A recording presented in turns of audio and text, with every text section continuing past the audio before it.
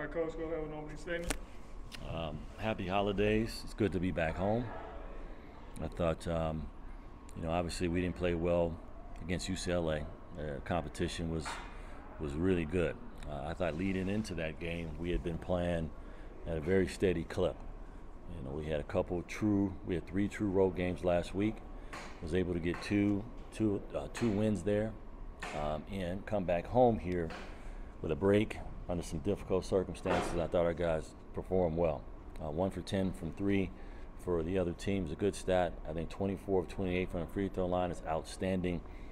Points from turnovers, fast break. I mean, we really stuffed the stat sheet tonight, and it was a group effort.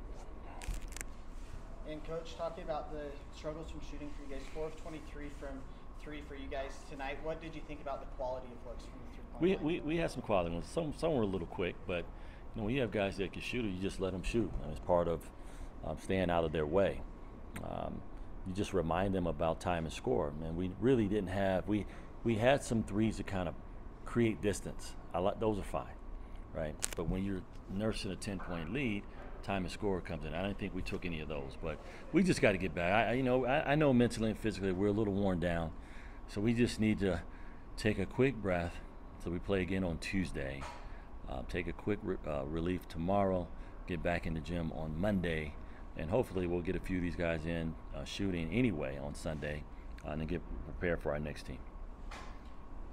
And Jamir, you sat in the first half for the last 15 minutes with foul trouble. What was your mindset going into the second half? Just stay disciplined, stay to coach's task, and be ready for the second half. Stay aggressive.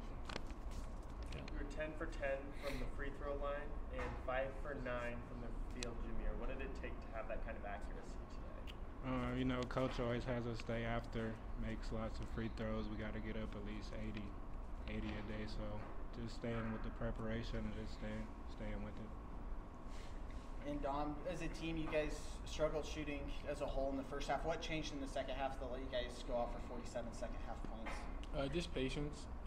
We trust each other, so of course, not for 40 minutes. The ball's not gonna go in, so just staying with it. And if the shot's not going down, that just means we just gotta play defense on the other end. And I think that's what we did, and that's how we was able to extend the lead. Yeah, big sequence there. I think Dom gets 2 steals in a row, two 3-point plays the hard way. That's a big sequence. And then going with that, you guys won the turnover battle, forcing 14 turnovers and just 13 after 31 on Tuesday night. What did you see from the team on both ends turnover-wise? You had to remind me of the 31, right? No, again, we have to.